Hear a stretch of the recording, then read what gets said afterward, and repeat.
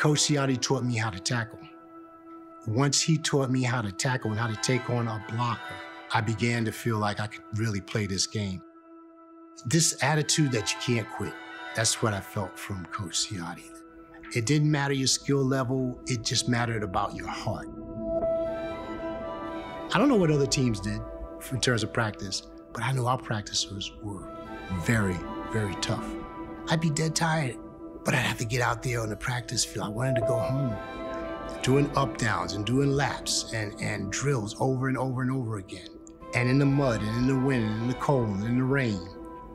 And it was tough, but I think it was Coach Ciotti that just knowing that he believed in me and believed in us, that kept me going. He got every penny worth out of me.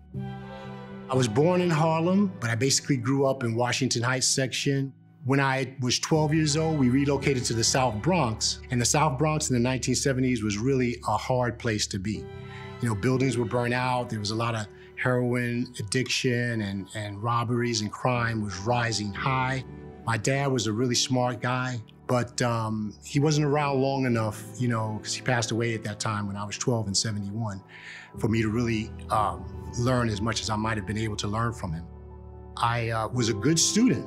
That's when I met my English teacher in junior high school, and she told my mother that your son Barry is very, very smart, but he's hanging out with some of the wrong people.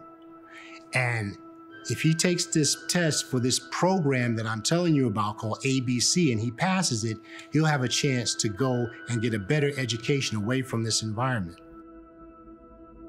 I remember the greenery. I remember the serenity of the town. It was so far removed from the burnout buildings in the South Bronx.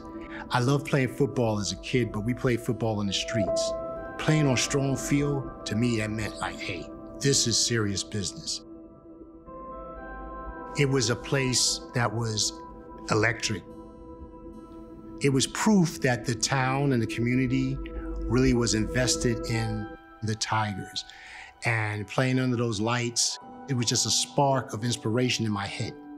We knew when we were on that field, we were getting it done, all of us together. My pain was your pain is my pain. Your exhaustion was my exhaustion. We're all in this together and you're gonna come away with a win. We gotta do this because this is expected.